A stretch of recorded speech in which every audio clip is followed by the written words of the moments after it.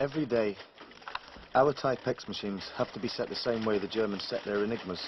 Otherwise, you just get nonsense from nonsense. And working out each day's settings is the hard part. That's where the code breakers come in. How? Well, you need a crib.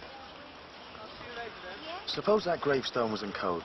If I knew he was buried here, more or less, I'd know what the code meant. That's a crib. And when you've set the machine, you type in the coded message. If it comes out nonsense, the settings are wrong. If it comes out Mary Jane Hawkins, you've broken Enigma for that day.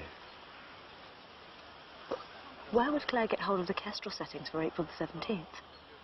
She couldn't. Unless she had help. Kestrel will be filed in hut 6.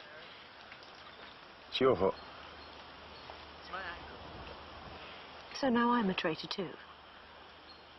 Well, maybe she got access to one of the Type X machines from you. Type X girls worked round the clock.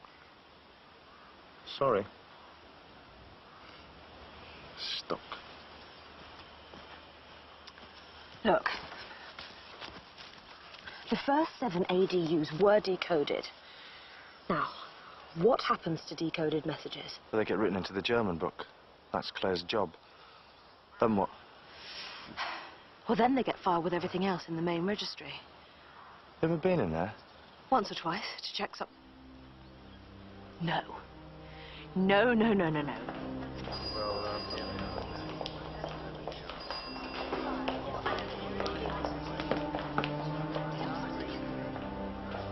Reference or loan? Reference. Section? Hut 6. Control. What are they? Kestrel intercepts. March and April.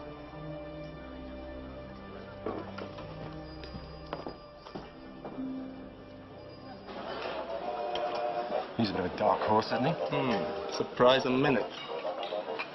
But there are complications. Sorry to have been so long.